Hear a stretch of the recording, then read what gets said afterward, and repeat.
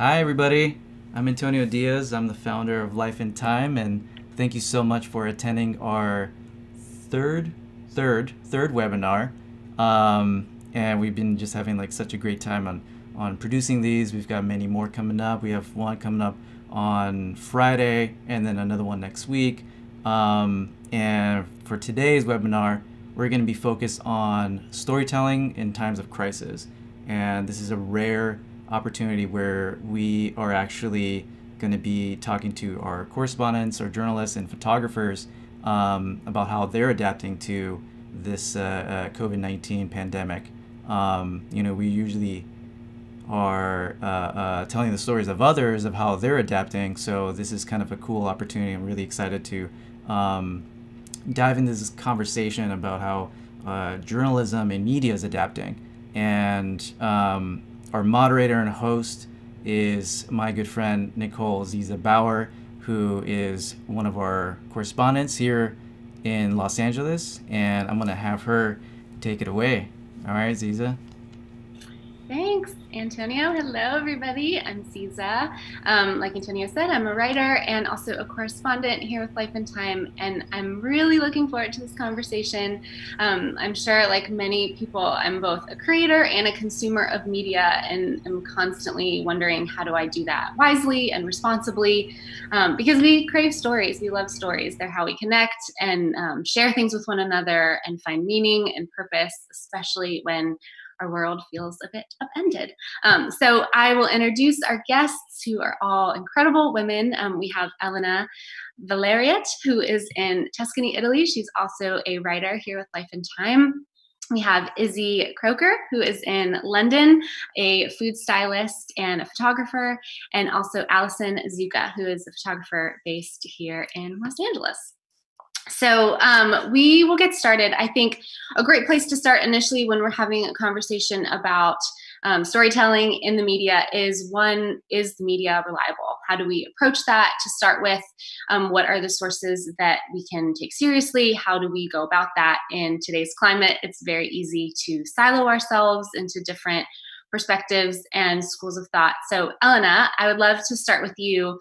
Being in Italy, which is one of the ground zeros of this pandemic, I would love to know what your experience has been like with the media, if you've seen it sort of as a lifeline or as a hindrance in this time, and also if anything moving forward for you will change how you view the news or interact with it.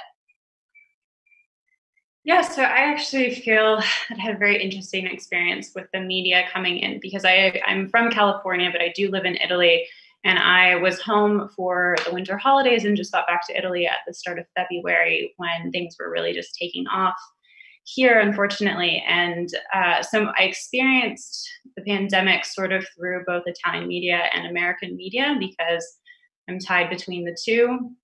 And it was very interesting for me to see how the different countries portrayed sort of the outbreak during the event as it was unfolding. Because in the States, I found that a lot of the media about Italy really, kept saying Italy is the epicenter, and it was quite depressing, the news that was coming out of here. And of course, it was a devastating situation. But my experience of it was very different in Italy because I felt that we were getting a lot more hopeful stories, and not necessarily from big publications, but I, through WhatsApp and through social media, was just constantly finding examples of really positive community building efforts, and people playing music and turning on the lights and clapping and having virtual aperitivo, and finding ways to connect throughout, which I thought was really beautiful. And I kept wanting for those stories to find their way to the States. And I think they did eventually make their way over there. But it was a little bit, overwhelming at first because there's a 9-hour difference between Italy and California. And so I would wake up in the morning with dozens of texts from people in the States that were completely terrified of what was going on and asking me if I was okay, which of course came from a place of kindness and concern. But I wanted to make sure that everyone knew that how the Italians were facing things and that they were acting with resilience and solidarity. And that I did see things, that gave me hope for the situation. Mm-hmm. So in terms of the future, does that change maybe if you see a news story, considering the source and then maybe finding, one from that country to kind of balance it out. Do you have any suggestions or how things will change in the future? Yeah, definitely. I think it's really important for people to seek out news from the country where that event is unfolding, to get their perspective on it, and to reach out to people that are experiencing it firsthand, and also to look for the positive in news. I mean, not in any way to diminish the devastation that's occurring, but we have to find hope, to find a way forward. So we need to look for meaningful opportunities in all of this. And I think that does come from some of the voices that are deep in it, through social media and through not necessarily big publications that are kind of looking for striking headlines. Absolutely.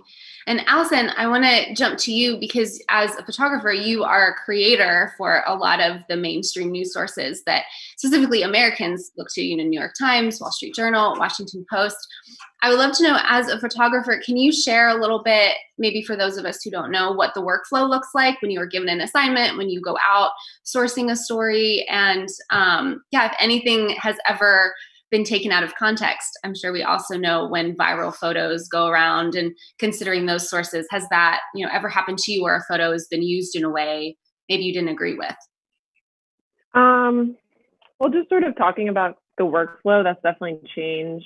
A lot of my workflow before was a lot of pitching ideas, pitching stories with people that I know in Los Angeles, things that are happening.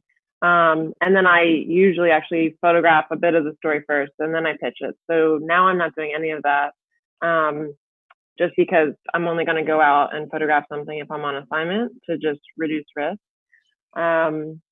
So now I'll just pitch ideas and have conversations with editors about what they're looking for and what they, like in the beginning, I feel like it was a lot of, or at least things that I got assigned were a lot of like the restaurant closures and things like that. And then now, it's a bit changing, even though, restaurants are still impacted and changing every day.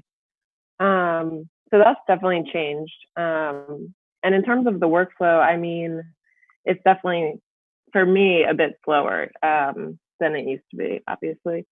But in terms of viral photos, like, that's never happened to me where anything's kind of gotten taken out of context. But when I just think of a viral photo right away, I think of like John Moore's 2018 photo of the little migrant girl, and how that kind of just blasted that issue into all of our lives, which I think was really important. But yeah, what was the question about the viral photos and things like that? Just as a photographer, just to kind of give credit to your work as a photographer, I think a lot of people can have fear or mistrust around news sources or images that are purveyed. And so just as a photographer for you, that sense of ownership, like you trust when you hand over those photos, that's shared in integrity and honesty. Yeah, definitely. I feel like it's all about conversations. So conversations when I'm out covering anything now, people are nervous, like even I was covering Super Tuesday with the elections, and there was a lot of energy and nervous energy, and people were nervous about having their photo taken. And I think especially in sensitive times, like it's all the time that you're sensitive towards people, you have conversations. If they don't want to be photographed, it's like, absolutely, I totally understand.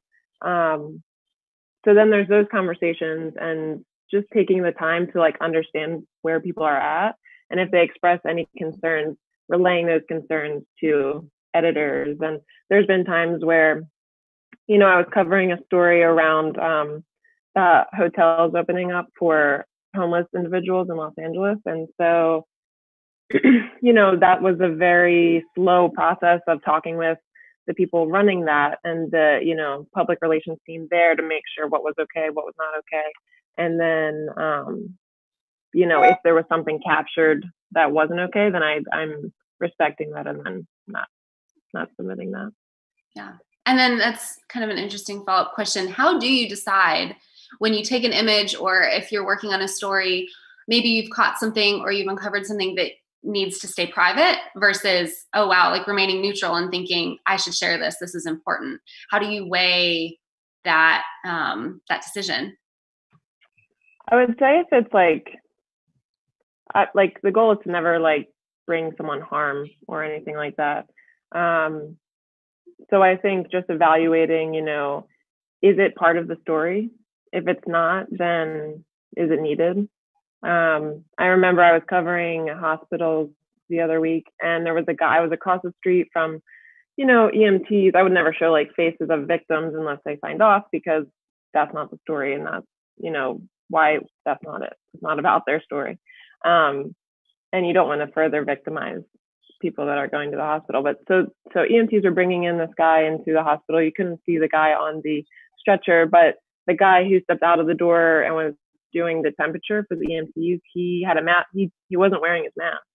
And so I was like, well, that's kind of doesn't put them in a very good light. So I just then did send that to my editor, because that is also what's happening. And it was in public, and it was in a public space. So I just sent it to my editor. I let her know, like, this, just keep an eye out for this, and like have a conversation around it.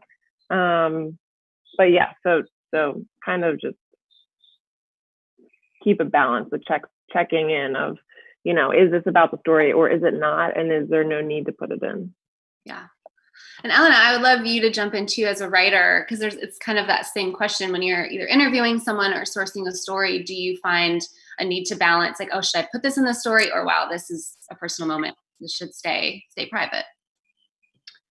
For me, I mostly write about people in relation to food. And so I don't find that there are a lot of instances where there's something that they wouldn't want to be public. If there is, usually they make a side comment saying, don't put that information in there. So I don't have to make a lot of huge decisions usually around that. But I generally find that, yeah, you have to, like Allison was saying, see its value within the arc of the story as a whole. So I like to go behind the scenes in a lot of my things. And I think even if something's a little bit uncomfortable or, difficult, people need to understand, especially when it comes to the food system, how people are struggling or what are some things that they should be aware of. Great. And speaking of food, I would also love to look at the concept of food media, which I think in US media is a big deal. It can kind of be a bubble at times. And so specifically Issy and then Elena, to follow up, what does food media look like in the UK? Is it different? Is it respected? I'd love some perspective on that. Well, I think it's definitely respected in the UK. I can only speak from my experience, and I consume a lot of food media. So for me, it's a big part of my everyday life as well, because I don't just consume it, but I work on the other side and I help create it. So I think that my consumption of food media is probably quite niche. And I think that's obviously different. So sort of when we work editorially, I think there's a real kind of feeling within our industry that we're trying to be sort of authentic. And so on editorial food shoots, we don't sort of coat things in boot polish and everything is edible on the shoot. We really work to minimize our waste at the end of the day. We use apps that if things haven't been opened and they're safe to go to the local community, they can go to charities and, help.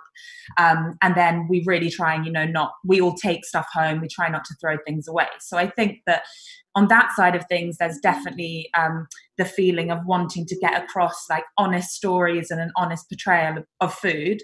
But obviously in the mass media and sort of more advertising, that's harder to sort of manage because, when it's the big Christmas campaigns and, they're not going to declare that it's the turkey up on the billboard is the 15th turkey and all the others have gone in the bin because the regulations are really strict. So, I think there's a spectrum of truth and I'm always trying to work, on the truthful side. And then I think obviously a lot of food media is consumed on Instagram, and that's definitely sort of trickier water because we're sort of navigating a lot of, influencer culture, which isn't necessarily wholly truthful. And how do you sort of separate that from the stories that are? So I think what is good is being able to curate your own source of media as well. So yeah. Great. Elena, any thoughts? Yeah, so my experience of Italian food media is very different from American food media. I think Italians are a lot more interested in consuming the food itself than consuming media about the food. And I think it comes down to very big difference in cultures. Italian food culture really finds what's best is what's traditional in a lot of ways, rather than American culture, which values what's new is best. And it's American food media is more focused on trends. And I think Italian food media tends to gear towards celebration of classic recipes and traditions in the kitchen. And the food celebrities here are, the nonnas, the grandmas, the ones who are carrying on these traditions.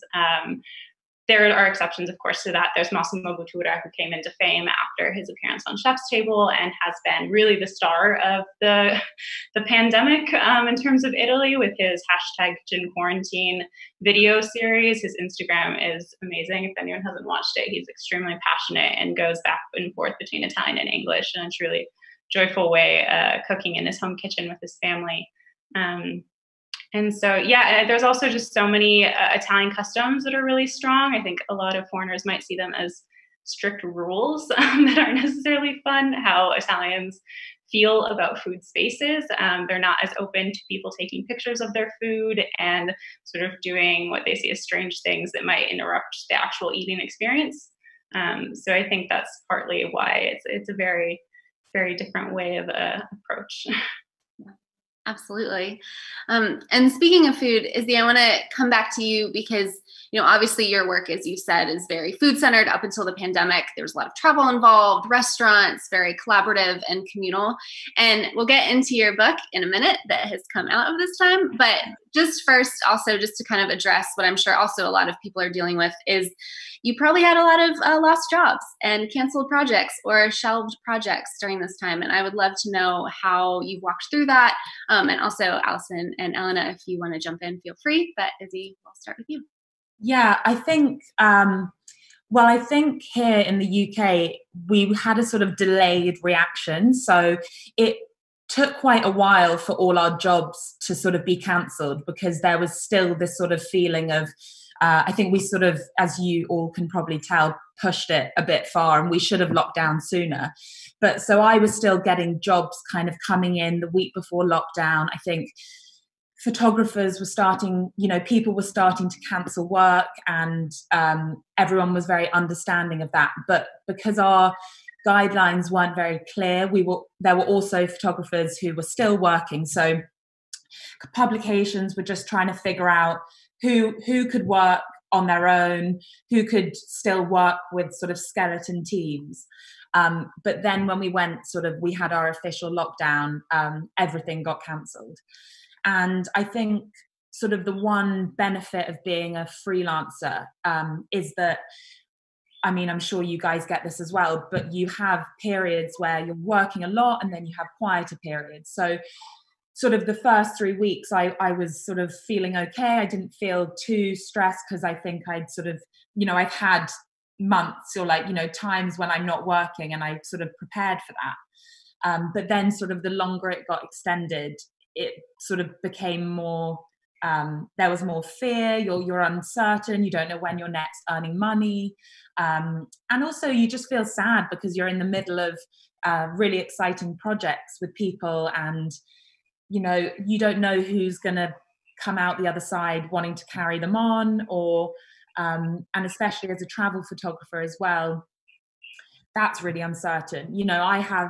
I'm teaching a workshop in Greece in September and we still don't know, even though Greece are opening their borders again, if we have to quarantine for 2 weeks when we come back to the UK, it's going to make things very hard for us work-wise and travel-wise. So it's just a lot of uncertainty, really. And that's the sort of strangest thing because I think you're obviously the more uncertain everything is so sort of upside down as it is. So just to have even more uncertainty added on to that, it's pretty stressful. Allison, I know you mentioned that beforehand you were doing a lot of pitching and now it's more assignment. How have you worked through that process? Was that an easy switch? Was that just kind of a pivot, adapt quick, jump in? What's it been like? I would say my experience was pretty similar to Issy's in the sense that in the beginning I was like, I know how to do this. I've been training for this for years. It wasn't hard to work from home, not be as busy. I worked on marketing and I work on my newsletter and I work on, accounting, as boring as that is. I was having other things that I needed to do. And then it was like about probably 2 months in that I was like, okay, like my fatigue, my, slight fatigue started setting in. And I know a lot of friends that haven't had any assignments. So I'm been really lucky to have some assignment work. But it felt like it was like all compact into like one day a week or a few days a week, where it was like, I have an assignment, it's a really busy day, and then like the rest of the days are just like nothing. And so I think when that started happening, like the fatigue, I took a bit of time to like work on things like food. Food's really important to us. And so cooking, and like we started making pasta kits for people, like our friends in Los Angeles, and like just dropping them off at their houses. And so that was like just a good outlet that wasn't photography focused, to just give me kind of like a mental break of that pressure that I think we all put on ourselves to create. And so then now, and I've been working on a collaborative project called The Journal, but it's with women photograph. And so that was cool to be able to have this group, and we were all creating in different parts of the world, but there wasn't any sense of real pressure to make something. So if you felt like it, great, you can submit things and do that. But if if you're having like a tough day, you don't have to make anything at all. So I would say it's the same, but going forward, I think I'm still just trying to keep my ear, to the ground, hear what people are communicating. Like if there is a story, I'm still having conversations around this. There's different stories and talking to editors about it, but it's just a bit more less in-person background work and more phone calls, video chats, things like that. Yeah. Elena, as a writer and writing in this time, has it, did you have to deal with any change in focus or projects you were working on, grief to let them go, anything like that? Yeah. Unfortunately, I did lose a couple projects at the beginning of this, just because either budgets dried up or there's uncertainty. The tourism industry was closed down, travel wasn't allowed, so I simply couldn't get there. So there was a little bit of a time to have to adjust to all of that. But luckily I've had sort of the opposite option, which is, like we've been talking about, things come in waves. You have quiet periods and then busy periods. And this has been an especially busy period for me, which is very fortunate. At times difficult though, because a lot of people do call me at all hours of the day now that everyone's working from home and ask me how I'm passing the time, how I'm keeping busy. And I'm having no trouble passing the time. There seems to be not enough time ever. But I'm lucky to have a lot of projects going on that are continuing independent of the circumstances, because they were, for the past 5 years, basically, I've worked entirely remotely most of the time. So I've been prepared for this and had things that were still streaming in. And then, of course, on top of that, like Allison, I pitched things out, and my focus has shifted a bit, but even before this, I had been really working to go towards more serious food writing on the topics of farming and food supply chains. And now more than ever, that is extremely essential. And so, we talk a lot about essential work, and I think I've been kind of working towards an essential writing style for me, what I think it needs to be told at this moment. And so I have been, making those changes, and things kind of just, whereas I might have been going out to find a story before, now I might go into the kitchen and just stare into my pantry for a while and something pop up. So. Perfect. And we will definitely get back to some of the things you said. And I want to jump back over to Issy now and talk about staying in, because you actually created a book, a beautiful digital cookbook in quarantine, and it's benefiting chefs in schools in the UK. And I would love to know how that collaboration came about to connect, your creative powers and this tangible need, how you recognize your role to play in this time with the skills that you have. Well, it sort of came about because I think I sort of went through a bit of a lockdown isolation journey, and sort of the first couple of weeks felt like I was thriving and sort of doing all these really sort of, I sort of say that it's kind of like nauseatingly whimsical things, like why am I suddenly embroidering? I've never embroidered before. And then that lasted for about sort of 2 weeks. And then I started sort of feeling just a bit lost. And Meg Abbott, who's sort of my, she's my best friend and my sort of writing half to my photography. And she kept sort of saying to me, like, do a photography project. And she'd sort of text me every day going, how's it going? And I just sort of was in denial, kind of, because I'm a very keen home cook, but I'm not a recipe writer, and I'm a temporary food stylist, but food photography is sort of my bread and butter. I felt like I didn't have a voice to sort of cook things and share them. So then I started asking the friends that I've sort of made within the food industry whether they'd be happy with me shooting and sharing their recipes. And I just was overwhelmed with the response of them. And I sort of knew that I wanted it to be a charity project, because I think I was feeling quite helpless. You know, I'm in a very creative industry that's sort of quite niche, and, you know, how do I translate food photography into something that is going to benefit somebody tangibly? And that was something I was kind of struggling with. I wanted to help, but I didn't know how. And so this sort of book just became this idea, and Chefs in School was a really natural fit, because Nicole, who used to be head chef at one of Ottolenghi's restaurants, Nopi, left to set up this charity where they basically retrain chefs on the ground, the people who are working in schools, as if they're sort of running professional kitchens. So the idea is to educate children in schools about the food, improve the quality of the food as well. And in the UK, 1.3 million children are eligible for free school meals. So during lockdown, they can't get those school meals. So the charity sort of pivoted, and they're providing these boxes that get sent to vulnerable families and children of key workers, and it feeds them for an entire week. So it just felt like a really nice link. And Nicole styled the first cookbook I ever shot sort of 6 years ago, and we've shot 5 cookbooks together since. So there was just a lot of nice links between the book and the charity.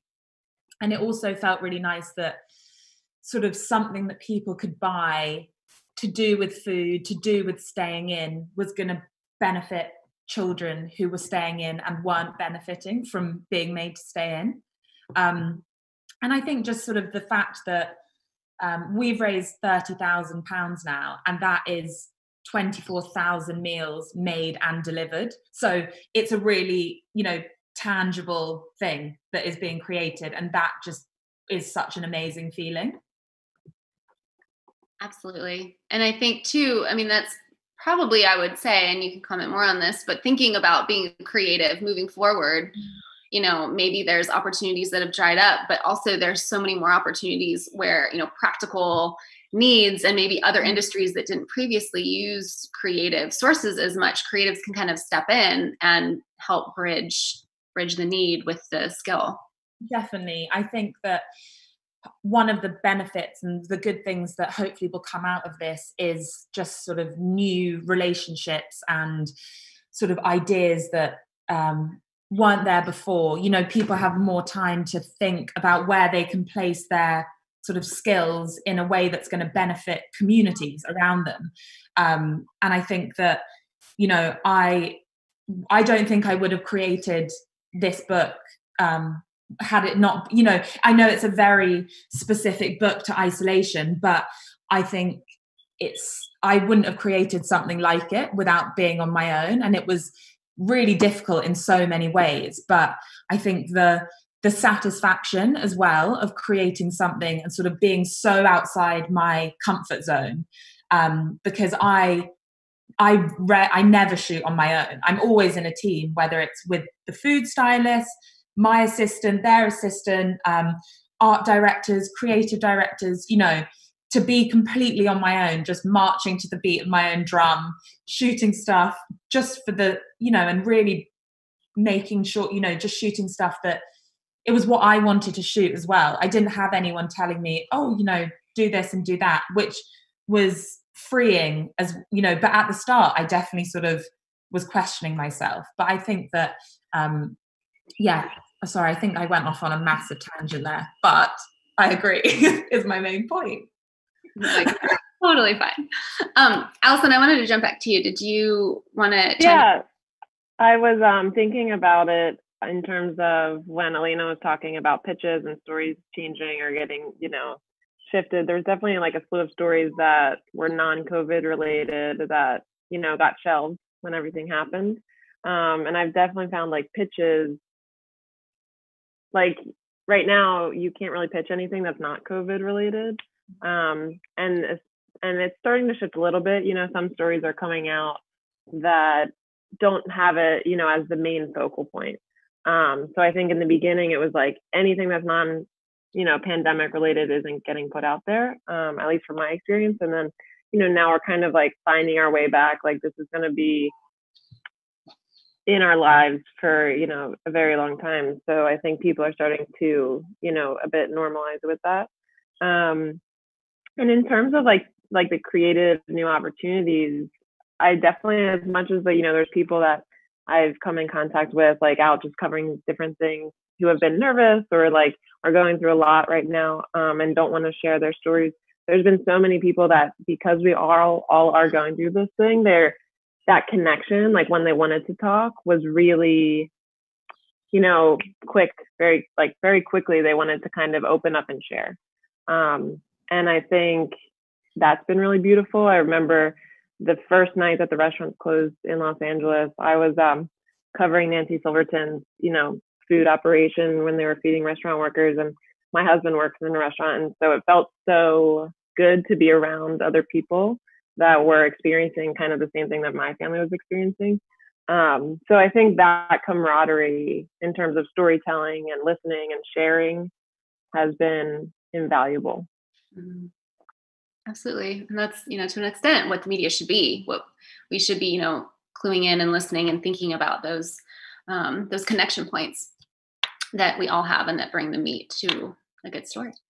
So that said, to kind of loop back to something we've touched on briefly, but thinking about this pandemic and how certain industries, we've mentioned it with food and, influencers, I think Issy, you mentioned, but just more about, I can go to Issy first, feel that in light of the pandemic, what's coming out of this is kind of going to trim the fat in some senses in terms of what is going to get produced, what's going to be shared, maybe for the creative to think again about what do I really have to offer and what does that look like to partner with other organizations, other programs. Do you have any thoughts on that, kind of being in it yourself? I think that it is going to make people really think about sort of the next steps. And in terms of, more in practical terms, I think it's going to change the way that we shoot and sort of, we're going to really sort of, you were talking about trimming the fat in a different sense, but I think in terms of shooting itself, we're going to have to learn how to operate on much smaller scales as well. And with that comes a lot of challenges of sort of shooting in studios and the sort of travel thing. So I think that there's no way that you can come out of this without a different outlook on it. But I think it's still so early in that stage. I only just did a first shoot this week, and it was on such a small scale that I don't quite know yet how that's going to play out in the next couple of months. But I think that I just don't see a way that it's going to be able to go back to sort of how we were shooting and sort of producing content before. Yeah. And Elena, to come back to you and what you were talking about in terms of storytelling and the types of stories you tell, specifically the stories that you told, as at least for Life and Time, have been, these deeper issues like bee extinction or tariffs and how they'll affect small businesses. These stories that really reveal maybe everyday things we take for granted, but are very fragile, and it takes a crisis or it takes intense pressure to reveal the fragility of those systems. How have you approached maybe thinking about the stories you're going to tell in the future? And, maybe does that mean you look like writing less because the stories have more impact versus writing a lot and, being a sustainable freelance writer, if that exists? But yeah, I would love your thoughts on how your writing is evolving. Yeah, I mean, I definitely want to be focusing more on like we were talking about some of the stories that I've been working on this year, which are looking at the different parts of the food system. I've always been fascinated by what's kind of going on behind the scenes. I think that before COVID, a lot of food stories were focused on sort of the last chapter of the food story, which is, the food on its plate in front of you, and you're the protagonist, and it's the experience of the story is how you're enjoying the food. And what I've always been interested in, and I think is sort of the shift that's going on now, and definitely my path forward, is the story, the chapters before that. So I think there's this whole long journey that the food takes to get to us. And I don't mean just the journey in terms of, those like food miles, which can be very daunting, how long the banana got on a plane to get to you, which is also interesting and, necessary, but not necessarily the most effective for a really engaging story. I think the journey has to be sort of all the characters that are involved in the story. So what I want to be writing about and what I think people need to hear is, who's growing the food and who's moving the food, who's processing it and preparing it and delivering it to you. And I think that, we need to be writing about the people that are in it, kind of a shift away, from the restaurant owners and the chefs towards the servers and the farmers and the grocery workers. And, we want the people that are in it. And so that's definitely what I'm going to be looking at. As far as photos, Allison, does that change, I guess, how you take photos or you source the photos for different stories, thinking about maybe what goes into those really memorable, emotion-driven photos that we can look to, especially in times of crisis, to kind of say what words can't? What does your process look like in terms of sourcing images or taking images? Yeah, I think it definitely obviously changes. Everything's changed, but the distance thing obviously is a bit of a barrier, and masks and all the PPE that we have to wear, and that people are wearing. It's hard to convey the emotion that people are going through. So that's definitely been something that has been a challenge, but working through that, I think sometimes that even calls for more prep than ever, beforehand, in terms of finding out, who are the exact people that we're telling the story of, and what is their life schedule looking like? Who are the people in their lives? I do a lot. I've already done that, a lot of questions before I get to a shoot. It's not just this is the person, and it's who do they live with? What's happening in their life? Because those little details will reveal what's emotional for them. I just did a portrait last week, and it was of a CEO and their company and how it's changing and things like that. But also he just had a 3-week-old. And so that adds a whole nother element of emotion to his life and things that are impacting him. And so I think, I'm shooting with a longer lens normally now, just to try and get into people's emotions in their eyes. And I think also trying to work really fast. It was, when I had a cover in a hospital, I only had an hour, and it was really intense. And I'm trying to work through my PPE, and so that's making it really challenging to try and just stay calm and focus on the emotions. And so I think I was doing a dance of trying to work really fast and really, really tap into the expressions and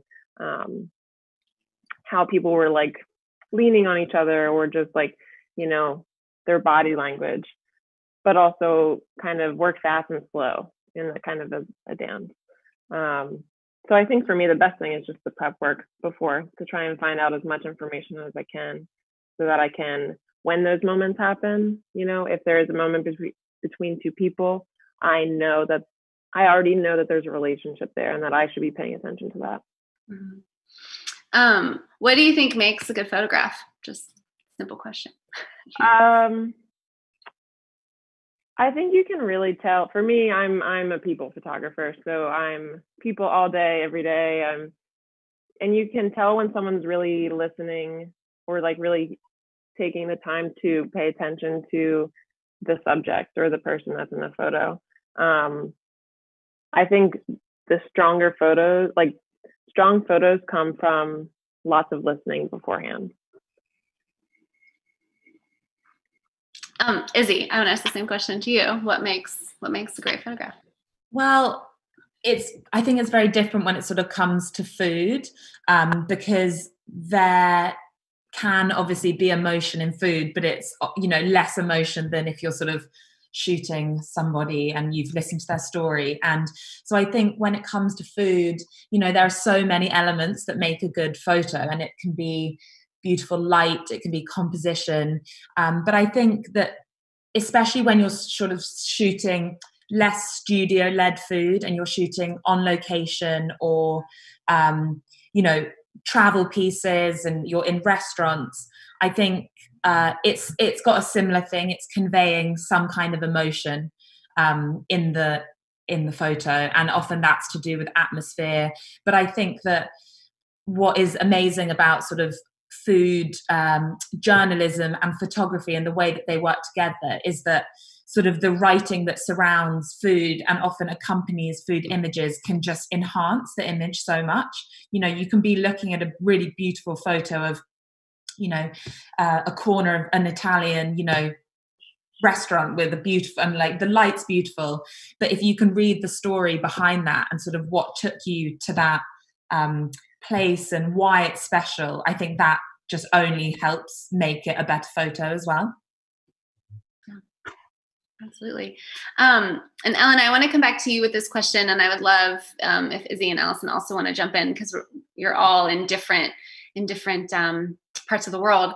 But Ellen, I would love to know, you know, seeing how we're all in this big global pandemic, the importance you feel, you know, being an American but living in Italy, the importance of seeing how other countries respond to a shared collective experience. That's something pretty unique about this pandemic, is that globally we are experiencing this thing, and yet individually and specifically that can look very different. And so the importance you see and have seen and believe in of the diversity of sharing on collective experiences. Yeah, absolutely. I mean, I think that, you know, storytelling right now is of the utmost importance, in that it's the way that we're connecting with other people. And the stories need to make us feel connected. And the way they're being told in different countries is certainly useful, also to the extent that, you know, Italy, for example, is sort of said to be a month ahead of the States in the way this is sort of rolling out. So they can look to us to see how we've acted and sort of decide whether or not that might work for them. And that can work on, you know, on a national scale, or it can work on an individual scale or a business level. You know, they can see that maybe an Italian farmer started a CSA box, and that was the way that they kept their business going, or that a restaurant pivoted to grocery, and that's how they kept afloat. And I think that that's really helpful, because we have to, you know, the big advantage of this terrible thing happening to us all at once in this very moment is that we have the technology to be constantly in touch with each other and learn from each other's mistakes or struggles. So that's what we've got to be doing right now. And also, you know, from the perspective of being connected, food media in particular is essential in showing people that, you know, even if you're eating alone and you're just in your house and you're cooking out of your pantry, the food decisions you're making affect everyone. And so, you know, the way we saw in the States with the food supply chain disruption, where there was no flour or there are other ingredients, you know, shortages, people have to think, you know, my actions have consequences. And when it comes to being, you know, food, you have to be so mindful that every decision you make, it just seems like your breakfast, but it has an impact on people and animals and plants and the whole earth. So, you know, food media has the ability to show us, you know, the power we have to make a positive change, even just at home. Yeah, that's great. Issy or Allison, any thoughts on that, just from a photography perspective? I mean, I think Elena just put that perfectly. I think also going back to sort of what she was talking about right at the start about the stories of hope. And I think that's a really important thing coming out of sort of global sharing of information, because it, especially, you know, we're behind a lot of countries as well. So it's really important for us to be able to see that there, you know, is light at the end of the tunnel. And also, yeah, and just the learning element as well. You know, we obviously had a really shocking sort of reaction in all our supermarkets. You know, you'd go and the shelves would just be completely wiped, and you'd see, you know, one of the images that went viral here, which I'm not sure if you guys saw, was of an old man just standing in these empty supermarket aisles because they'd just been completely wiped. So I think, again, it's learning, and it's, you know, that didn't happen in every country, and it didn't have to happen in the UK. So I think, yeah, what Elena was saying, just the sharing, the learning, just knowing that what you're doing in your country isn't sort of the way that it has to be done. You can behave in other ways, is sort of what I take from it. Yeah, I would just agree with all of that. The thing that stuck out to me was just like my own personal life. I haven't, you know, shopped at any of the grocery stores since this all started, because I think there's this graciousness that everyone's trying to help everyone, and there's this, or, you know, a lot of people are. But in terms of supporting the local shops, supporting, you know, your neighbors in their shops or whatever their business is, and not going to your normal grocery store, we kind of ended up now just going to specialty stores. So it's the butcher, and it's the, you know, the Russian market on my corner and things like that for our necessities. And I think terms in photographing that, it's just, you can photograph, and now, like, what's the changing story? So the story isn't necessarily the empty shelves anymore. It might be now it's changing to, you know, the shopping at the local stores, or, you know, what does that look like? Because you still might go into Target and you still might find some empty shelves, but, you know, they're being restocked every week. And so I think it's in terms of photographing that and just making sure that we're reporting on what's happening each day as it changes. Great. We're going to jump to some questions now. Yeah, so we've got a few questions here from the audience, and if anybody wants to chime in any last minute questions, feel free to put it in the YouTube chat. But here's a question for writers, and Ziza, feel free to also answer this one since you're also one of our correspondents. It's a bit of a mouthful, but how can you write in a way that will open people's eyes about the politics and social economics of food to show its failures and problems and what must be changed? Do you feel like you're walking a fine line, or is it your responsibility simply to show the reality without really thinking about angering people and driving them apart? This is from Marie.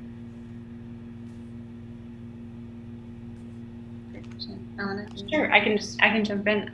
Yeah, I mean, it's a fine line, but I don't know. I feel like the way to do it is always just through the human aspect. You don't want to be, my goal, at least as a writer, is always to educate people, not to preach to people, and to show them, you know, in a way that's going to make them empathize and feel connected to the issue at hand. And when it comes to the food system, I think the way to do that is through the people, to get them to, you know, think about the farmers and the people behind the scenes.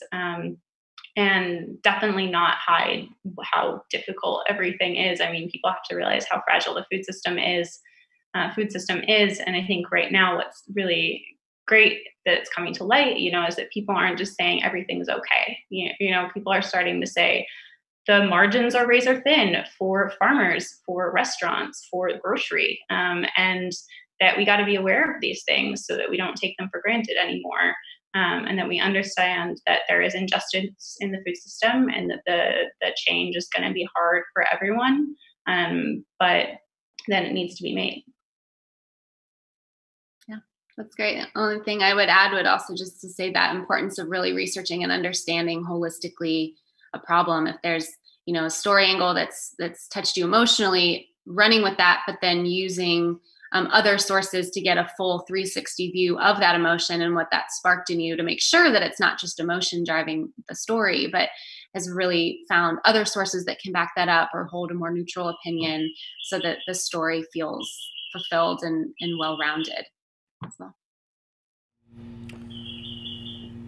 As restrictions begin to slowly lift, how do you foresee balancing telling travel and culinary stories that inspire during a time when traveling, going out to eat, etc. remains uncertain? I know you guys touched a little bit on creating stories that inspire, but any any like specific examples that you guys could give as far as what kind of storytelling we could see that is a little bit more uplifting outside of just covering the crisis, especially as the economy start to reopen? Well, I mean, I do think it will dominate all the stories sort of coming forward. But I think that, there's a way of, and we've talked about this, sharing sort of the positive side of it. So I think, as things ease, we're definitely going to move into telling other stories. But it is really inspiring to see the stories of how people are responding and doing things to positively impact their communities. And that's definitely some of the most inspiring things that I've seen. But I think in terms of travel photography, I imagine that things are going to be quite local. So I imagine that publications will, and I've received emails from the publications that I shoot for sort of saying, where are you based? Because I sort of think that rather than me traveling to, Europe, like I would have done in the past, I imagine sort of the way that editors and, people structure their publications will be that they look for sort of more local based photographers and writers.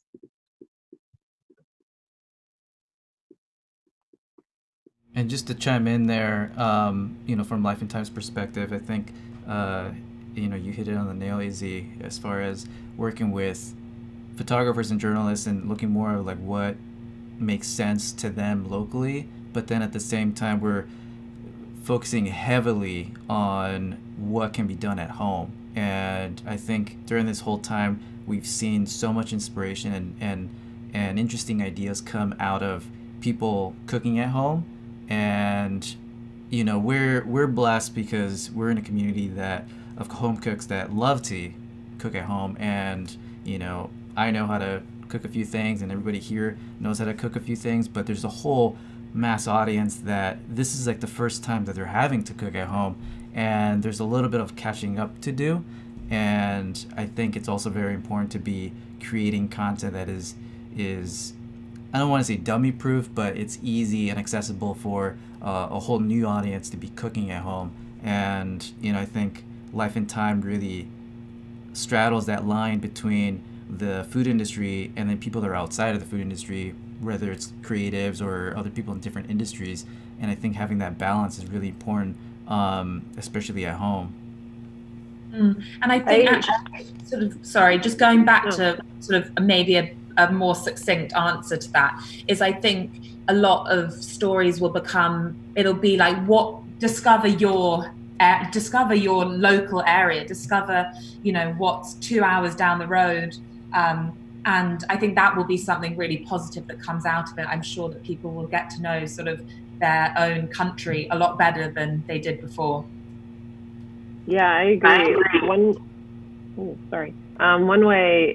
One thing I was consuming, just listening to the home cooking podcast by Samin Nosrat was really nice, because it was questions that were simple home cooking questions, and I've, cooked for forever. So, but it was still really enjoyable, and like the fun jokes and the, conversations around that and ideas sharing.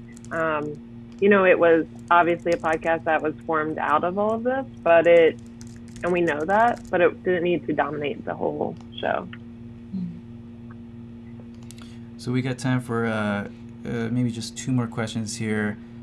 Here's one from David Marks. What is the difference to you between a good, genuine story and a piece that's essentially a glorified Yelp review?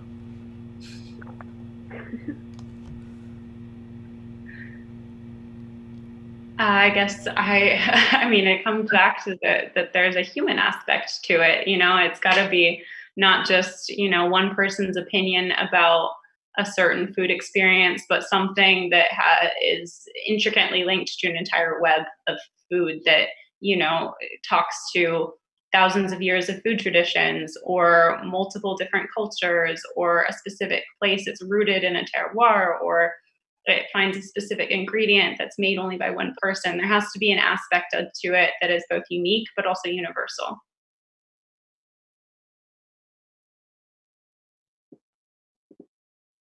Anybody else want to chime in with that question? Or should we just go on for the next one? I think that was great. I would add kind of that same holistic view of what makes a good story. Yeah, great. Okay. I love this question. This is from Ilana Stone, who's also one of our correspondents in South Africa. Particularly for the writers, are you finding it challenging to keep pace or even a step ahead of the pandemics? So what are you working on now is still relevant when it goes to publication? This is tough for print specifically, but what do you think, Ziza and Elena? It is hard. I think there's a lot of emotions. Writers tend to be emotional as well. We connect with things and we want to share things and we want to, touch life in a way. And so when you're also living in this experience and handling your own emotions and your own, apathy at times or writer's block, I think that's where having a good team and editors that can also help you figure out like where's the longevity of this story. Sometimes you just need those extra set of eyes to say, maybe try and take it in this direction or maybe go with this source, because to be a self-contained vessel all the time is not sustainable. Yeah, that's my thought. I don't know if I answered the question, but yeah. Yeah, and I think as a writer, I don't like writing with a tight deadline. That's never been my sort of jam. I've been a food writer, so I generally have as much time as, it's an evergreen sort of story. And so now it's been a huge adjustment for me, working with really fast turnaround. And at the beginning, it was really hard because it seemed like I would write something and it would instantly be obsolete. And so much so that I have a lot of things that I scribbled down and then now will have nowhere to go. But I think the situation is stabilizing a bit and I'm learning to adjust to sort of having a little bit of a longer lens. So you focus on an event, but you also take into the context of the situation as it's developing. So it's a little bit less time sensitive. Yeah, in Life in Time, we're really covering the crisis online and digitally because we could publish as soon as possible, and we do also have a printed newspaper that comes out every quarter.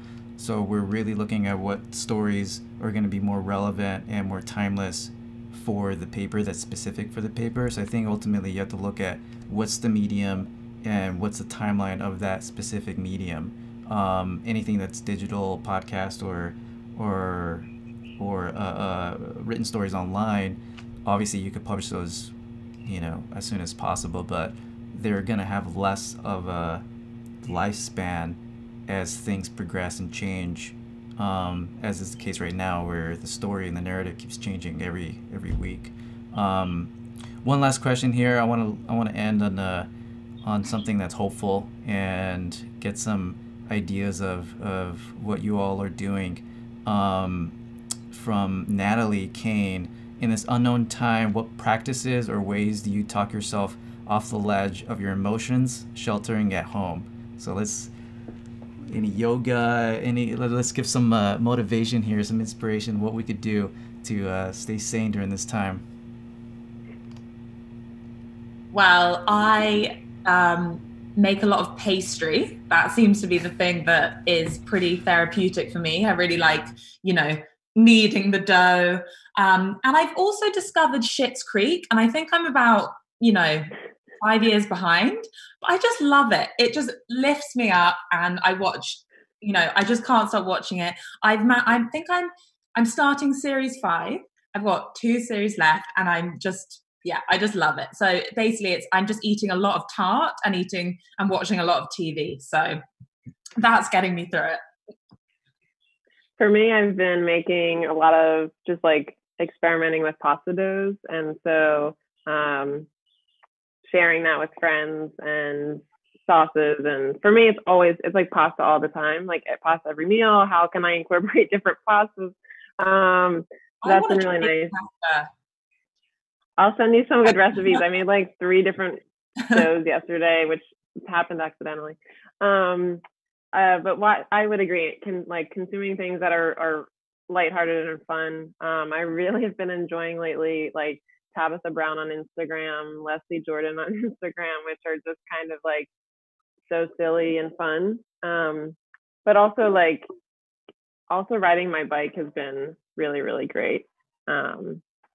and trying to, like, for me, I don't enjoy running or working out necessarily, but I like being active. And so those things for me have been helpful. Yeah, and I definitely have been passing the time with a lot of kitchen experimentation too, lots of fermentation. I've been getting into I'm all on the sourdough starter train and the fermenting my ginger beer and making kraut and pickles and all those kinds of things, along with lots of pastry too. And I think, like Allison was saying, getting outside, getting some exercise. I take a lot of long walks. Luckily, I'm able to take walks here.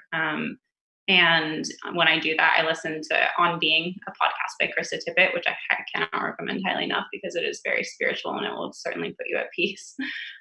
Yeah, literally all those pasta podcasts outside. And the only thing I would add would be I really like history. And so reading history books or even just watching a documentary and remembering that humanity is strong and we survive and we'll get through this, as simple as it sounds, that we're all survivors of great lineages in our own ways. And yeah, we can do it. And dogs. Oh, yes. Thank God for dogs right now. That's what's getting me through this pandemic, is my dog, a 10-year-old Shih Tzu. All right, everybody, thank you so much for attending our webinar, and I want to extend my thanks to our panelists and Ziza, our wonderful moderator.